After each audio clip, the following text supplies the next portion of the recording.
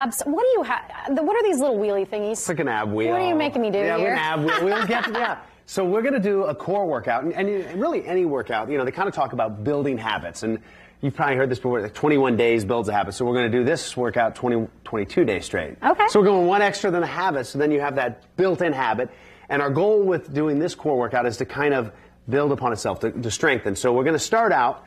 So the first thing of this workout is we're going to get down right here, and this is where we got to move these mics because yes. we're going to lay on my back, and it's going to be a leg raise. That's it, and there's going to be, so we would do 10 leg raises like so up, and then after our 10, which I didn't do 10, but for the sake of the show, we would breathe for 5 to 7 seconds.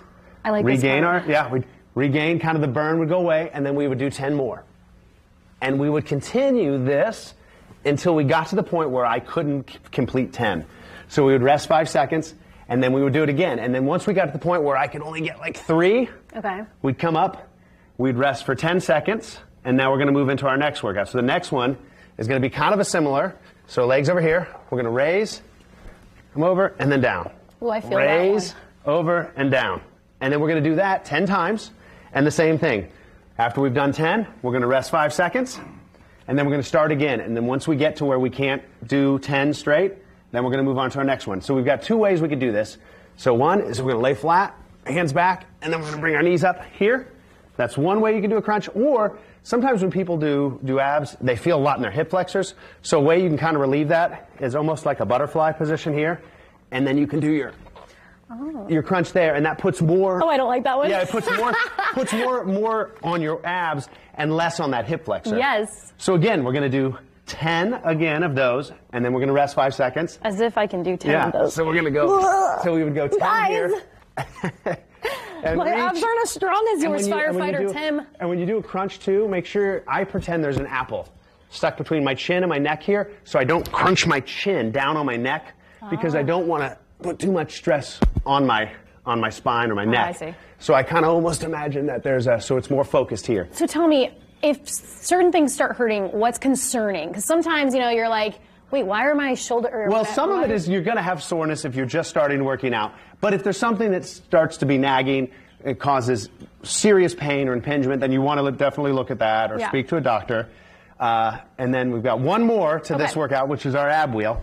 So then we're going to take, and this is, again, we're going to do this every day. So I like to kind of just roll this up to protect our knees. So you can just grab your mat right here. Okay. And then, so then right there. And now for our ab wheel, we're going to do 10 also. So. Good thing I didn't wear a dress today.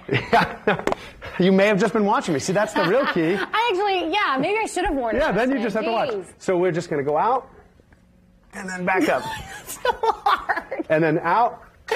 And we would do. He makes it look easy. And we would do 10 of these, and then we would rest. Where do I get one of these things? You can get these anywhere. Amazon's an easy way. You can get them at pretty much any sporting goods store. All right. And ab wheels are great stabilizers.